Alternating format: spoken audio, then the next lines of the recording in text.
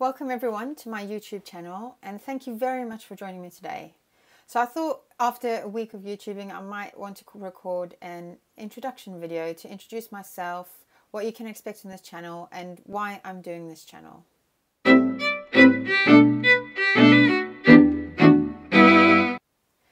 So today I'm going to give a brief introduction of myself. My name is Louise and I'm a professional process safety engineer registered with the ICME.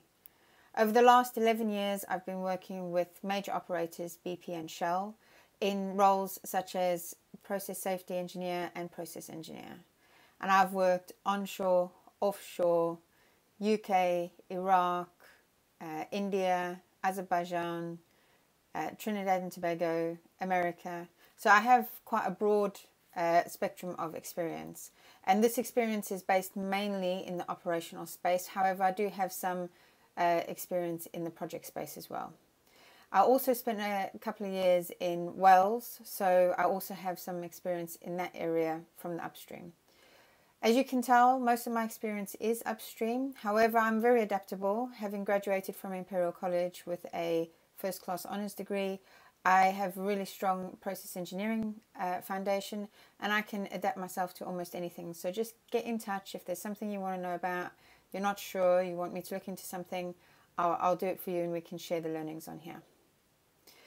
I'm also doing some guest lecturing at Imperial College, and I'm a fellow with the Safety and Reliability Society. Now, why would I do those things? Well, I'm really passionate about education, and that's really why I'm running this YouTube channel. I want to share what I've learned. I want to share what will save lives. And then a little bit about me personally. So I've been married to my husband for over 12 years now, and we have a young family. I have my daughter who's 8 and my son who's 3. So why am I running this channel?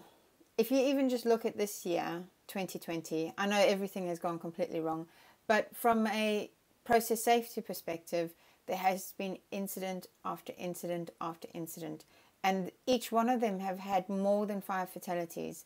We could have a look at one country and at least find 3 different incidents in that country where there's been a major process safety event.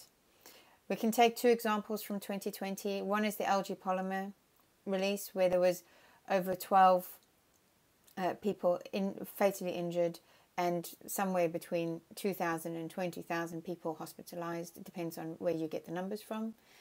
And then in Beirut, which unfortunately resulted in hundreds dead, thousands injured, and hundreds of thousands of people with no home.